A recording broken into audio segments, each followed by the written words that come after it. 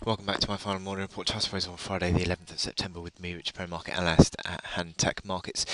Let's look at gold, and this gold chart is now beginning to really put pressure to the downside. We had that breakdown earlier on in the week, and it's sort of consolidated that move, and it looks to be sort of really starting to put pressure again. Looking at these momentum indicators, RSI back at 40, sort of confirming the breakdown. MACD lines crossing over, going negative now. Stochastics negative.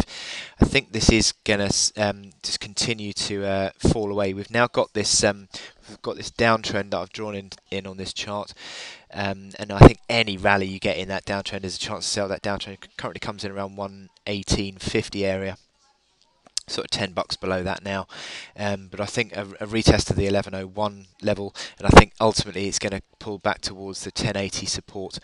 It certainly looks that way anyway. Here we go on the hourly chart. There's that downtrend in place. All the indicators on the hourly chart are also negative, falling moving averages.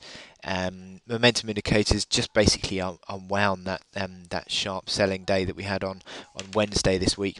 So this little bounce is a technical rally within the downtrend, and it's starting to sort of fall away again.